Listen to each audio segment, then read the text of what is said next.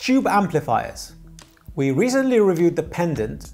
In fact, it was my very first ever experience on a tube amplifier. We're bringing you another one today, being this 19.5 kilogram beast, the Cayin HA6A. Shall we discuss?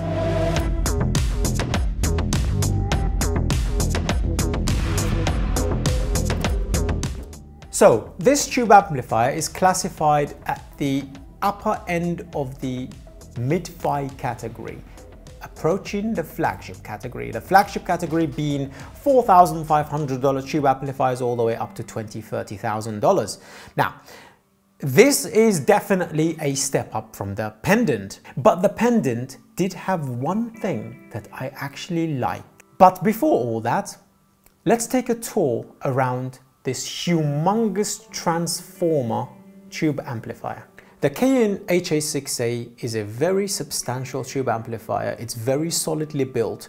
I mean, I did state this thing's 19.5 kilograms, but its contours, its tolerances is very tight. This thing, I think, could even be dropped without any problems, obviously, bar the glass tubes. Now, let's take a quick tour around the unit.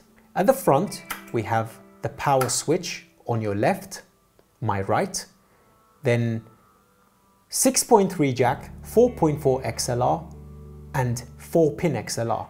Now these two headphone outputs are not balanced. The connection is just a Pentacon and a 4-pin XLR, but internally this tube amplifier is single-ended. Then we have the input switch here, single-ended, 4.4 and balanced. Low, medium and high gain here. Usually put a medium gain and I use 4.4. Two UV meters that look absolutely gorgeous when this thing's turned on. And then we have a button here. This is quite special. You got trilinear and linear. This changes the sound of the tube amplifier, which we will discuss when we get onto the sound section. We have another switch up top, which switches from XLR input to RCA input. And we have the very clicky volume pop. Looking at the back of the unit, we have two RCA inputs, a pair of 3-pin XLR inputs, power, and a switch here at the back of the unit for the KT88 power tubes and the EL34 power tubes. Right now in this unit, if I spin this back around to you guys, let's discuss some of the tubes in this unit, because obviously these ones are all upgraded, but the stock tubes you will see on screen, these are the ones supplied. Tungsol, JJ and Genelec. But the ones in here currently are the KT88 power tubes, Telefunken Pre, and these rectifiers I recently updated. This Cayin HA6A is quite powerful, and it's been driving pretty much every headphone we've had through the channel, from Sesvara's 1266 all the way down to sensitive IEMs, with certain caveats which we will obviously discuss. Pause the screen here for a moment to familiarize yourself with the specifications. The Cayin HA6A is a transformer-based tube amplifier, not a OTL. This basically means we can run any headphone from planar to dynamic headphones without any worry. Sensitive headphones on this unit are completely fine, all the way up to 60 ohms. Even Sesvara's don't really have much of a background hiss.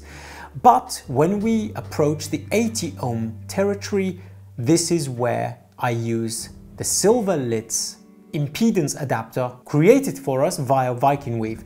This impedance adapter completely silences the noise floor from all of ZMF's headphones at 300 ohm, the HD800S, all the way down to the Utopia at 80 ohms. I honestly believe if you have a tube amplifier that operates like this, you require one of those. So, it's ergonomic, it's beautifully designed, unlike the Pendant, where every time you leant over to change the volume pot, you were at risk of burning yourself and getting third-degree burns. You also get a cage to hide grubby kids' hands off of the tubes and saving you taking them to hospital and having to answer very awkward questions. So, also the Faraday cage that is supplied with the Cayin HA6A mitigates a lot of noises around the desk, such as your phone, etc.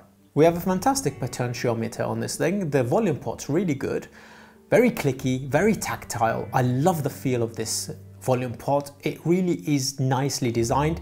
In fact, I prefer it more than the bigger brother, the Cayin HA300 Mark IIs you see on the tube bench on my left. The Cayin HA6A is a very versatile amplifier, not only because you can access two separate power tube types, the EL34s. In the one I have currently, I use the Svedlanka Winged C EL34s. They sound luscious, which we will get onto in the sound section, but my preference is the KT88s, those champagne looking ones in there now. They're huge, they're beautiful, and I love it. Not only this, you have to be careful, because when you're swapping from KT88s to EL34, there's a switch at the back that correlates to each tube type, so that when you're changing tubes, you have to trigger that switch at the back of the unit. And at the front of the unit, this trilinear and linear gives you two different sonic characteristics that we have to discuss in the sound section as well. I genuinely prefer the sockets for tubes on the Cayin versus the amp sound pendant, because it's far less finicky, it's very strong, it's very stable, and I never worry that I'm going to bend the pins. In fact, muscle memory has become so good that I can just plop it in, even not having to line it up these days, and it's just been so pleasurable. Before with the pendant, I found myself having to line the tubes up and the tiny thin pins up so carefully, sometimes it would take 5 minutes, so tube rolling was a freaking nightmare. Now, all that aside, how does the HA6A sound? Let's discuss.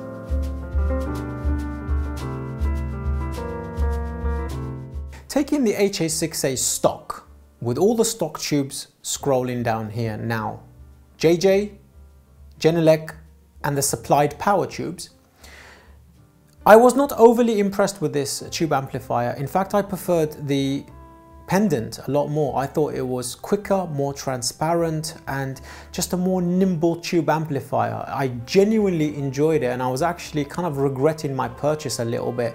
I found it to be sounding a little grainy, a little lacking in detail, and it lost some of that romantic nature that I gushed about in the pendant review.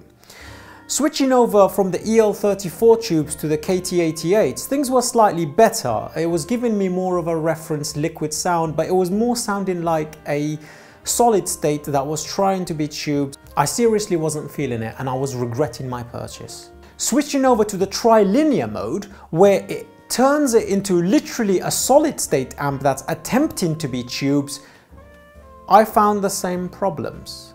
The stage was good, everything was kind of nice, just very mediocre. And then we said, okay, so that's my advice. If you're getting this stock, don't expect miracles. It's okay. It's not even bad. And on HD800S, it was an okay experience, yet it felt very grainy. On Sasvara's mid-gain, it was all right for romantic songs, it was all right. I changed over to the Svedlanka Winged C EL34 power tubes. I changed over the pre to Telefunken. Now this was an interesting combo. The rectifiers were still stock, the experience went up dramatically. On Sasvara's, I don't think this Cayin genuinely is a good amp for EDM with these tubes. Punch is there, speed isn't.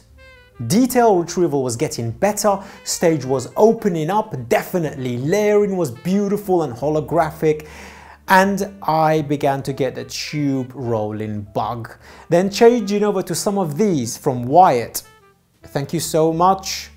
These pre's with the EL34s gave you a full-on, lush, that warm, gooey tube sound.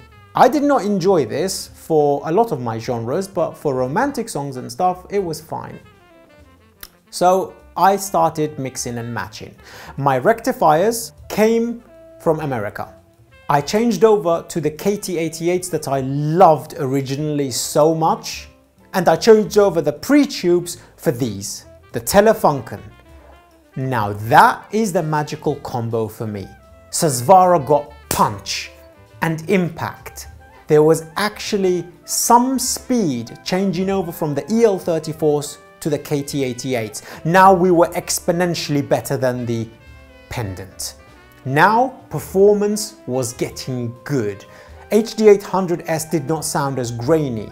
Using the KT88's power tubes is leaning more towards a little bit of the solid state territory, and especially if you're adding Telefunken on top of that.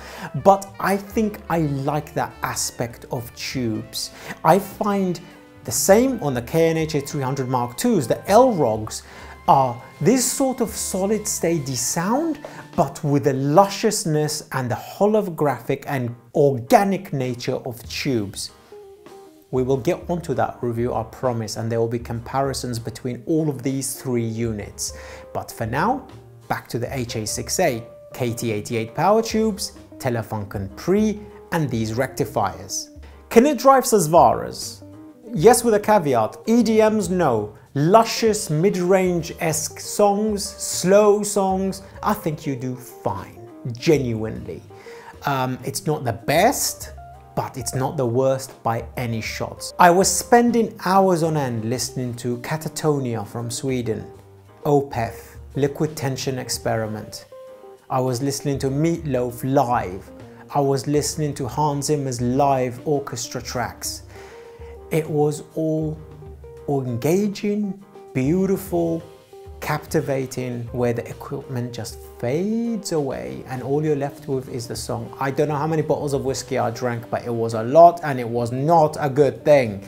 You definitely want to drink when you're listening to tubes. So tube rolling is very important. Moving over to the trilinear, with my current tube setup that I truly enjoy on this unit, it becomes very solid state-esque. Still slow, but it takes the life out of it. It's really strange. It's like your mind, one moment, is there in the song and you're closing your eyes, leaning back, trying not to let the whiskey go up your nose, enjoying the song, and then you press that trilinear button and you're immediately going, this is what this amplifier is doing, and I don't like that. It pulls me out of the song. It's not my cup of tea.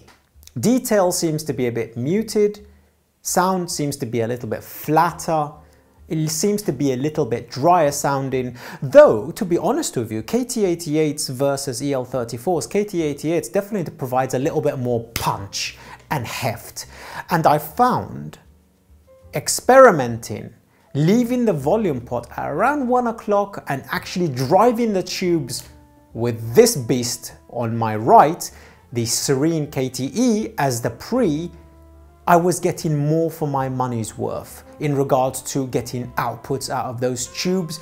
It opens up the stage more, it seems to be a bit more holographic, it seems to be a bit better driven, definitely obviously a better pot.